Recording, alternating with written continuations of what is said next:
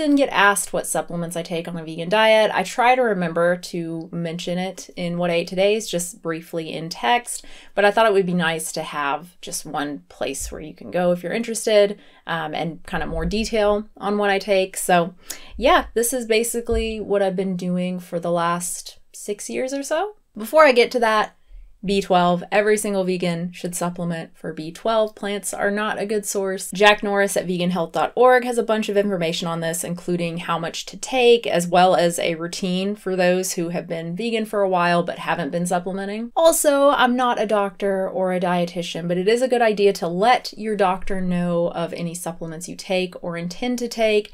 Even though most vitamins and minerals are perfectly safe, there are some that can be toxic at certain levels and can even interact with certain medications. Finally, this isn't sponsored, just thought I'd mention that since I'm going to be talking about specific brands that I take. I take a multi like every other day because I know my diet's not perfect. I know I fall short on at least a few things. Vitamin E, maybe iodine, maybe selenium. I take the Diva or Deva brand. I take their prenatal because I'm prone to anemia due to heavy periods. I'm not pregnant. I'm not trying to get pregnant. Sometimes I forget to explicitly state that this is for iron reasons. I have taken this while pregnant though, which is why I feel comfortable sticking with this brand. I took it during both pregnancies and both times my iron levels were awesome. And it is super cheap compared to a lot of other vegan multis, which can be $20 or even $30 a month. This right now on Amazon is $14 for a 90-day supply. The one thing I don't like is the taste. It is foul. Both the prenatal and the multi are just disgusting. The multi I think is like green. I think it has a spirulina thing. The prenatal is yellow. I don't know what it is. It's gross. So I have to take it with like a juice, either the V8 strawberry banana juice or just some orange juice. Just something to cover up the taste. I get very little sun and I don't get a lot of vitamin D from the food I eat or from the multi from the Deva prenatal that I take, so I like to take a little bit of extra vitamin D. I take one of these every other day or so. Like all of the vegan D3 supplements, this one, the Doctor's Best, uses VitaShine. I haven't personally verified, like for me, that it improves or maintains good vitamin D levels, but there are a bunch of comments actually. A bunch of Amazon reviews from people saying that it improved their levels. That's good enough for me, honestly, especially since I am getting vitamin D from other sources. And again, great price, $10 for 60, pretty good. I eat a lot of ALA from hemp seeds, canola oil, soy milk, stuff like that. So I'm not really concerned about EPA, but I am mildly concerned about DHA given poor conversion. I have a whole video on DHA for those interested. Anyway, Doctor's Best again, and I take 2 of these every other day or so. Definitely more expensive, but typical for DHA supplements, $23 for 60. They don't taste like anything though, at least in my experience. I mean, I usually drink them with a little bit of juice, but it's just like a sip and I'm not like burping up algae, fish kind of taste. In my experience, it's pretty hard to meet the RDA for choline, at least for ladies, since we tend to eat less food in general. Now, whether or not we actually need to meet the RDA is not really clear. In fact, choline doesn't actually have an RDA. Instead, it has an adequate intake. This is what is used when there's not enough evidence to establish an RDA. No one really knows what the average person needs to consume in order to avoid deficiencies. Certainly not what amount is optimal, only that like don't eat less than 50 milligrams. That's very bad. I'm not sure how you could actually do that on like a normal food diet, how you would get less than 50.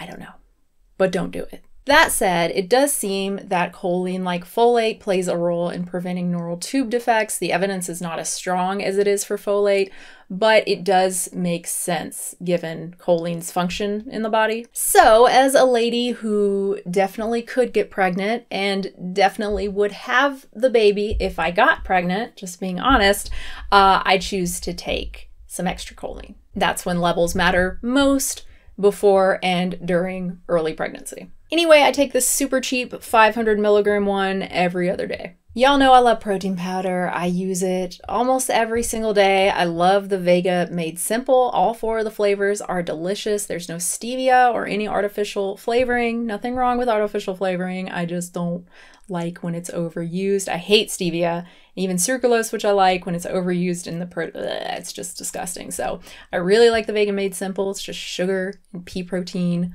a little bit of coconut, I think. It is extremely expensive though. Now I did just find this one from Whole Foods, and it's just like one I used to buy from Kroger before they discontinued it. I think I bought the last ones they had from the store. It was on closeout, but it was just soy protein and vanilla, no sweetener or anything. It was awesome. And yeah, this one is awesome as well. Hopefully they will not discontinue it. Protein powder is not necessary, of course, but I like it for the convenience. I find that it's much easier for me to make a smoothie with protein powder and get, 30 plus grams of protein than to get that same amount of protein from Whole Foods. And I find it way easier to eat less calories when I'm eating lots of protein. Finally, fortified foods. So the main and only one I eat every day, like every single day, would be calcium fortified soy milk. I love the Silk unsweetened. I love the Silk unsweetened vanilla. They don't have it in stores anymore. I think maybe you can still get it from Amazon Fresh. So I just get the unsweetened. It has some B12 and some vitamin D as well. But yeah, the main reason I use it is because it's yummy. It's good in smoothies and cereal and stuff, and for calcium. I do not eat nearly enough dark leafy greens to get enough calcium. Other than that, nutritional yeast on popcorn, which I have a lot. You guys know if you watch my What I Ate Today's. Great source of B vitamins, including B12, protein as well. Although, I mean, you're not eating a whole lot of it, so you're only going to get like a few grams, but still. Occasionally mock meats that are fortified with things like B12. Quaker. I just remembered Quaker Life cereal. That shit has everything. So I think that's it. Kind of a lot, I guess. I don't know. I've been doing it so long, it doesn't really seem like a whole lot to me. And again, most of the stuff is like an every other day thing. But again, the big one, the one that there's really no question about, no controversy or anything, is B12. If you're vegan, you need to take a B12 supplement. I was thinking about doing a supplements that I don't take, because there are obviously a lot of supplements slash superfoods that are very popular within the vegan world. That list would probably be a lot longer than the supplements I do take list. Let me know if you would like to see that, and I guess some supplements that you can think of. Some popular ones, currently popular. And thanks again for watching. If you liked it, give a like, hit the bell if you want to be notified when I upload. You can subscribe, of course. You can support the channel, patreon.com/unnaturalvegan, and I will have a new video hopefully very soon. I feel dumb in the shirt. Why do I feel so dumb in this shirt? It's too, what is it? I feel like I'm going to a beachy thing? I don't know. I feel like I look really stupid in this shirt. Well, too late now. Oh, shit. I remember why I stopped wearing eyeliner. It hurts. And putting it on was so terrible because I guess I haven't worn it in quite a while. And so I guess I'm just not used to it anymore. But oh, it was awful. I kept having to stop and then my eye was watering. It's just wearing away. Oh, Jesus. I think maybe my eyeliner days are over.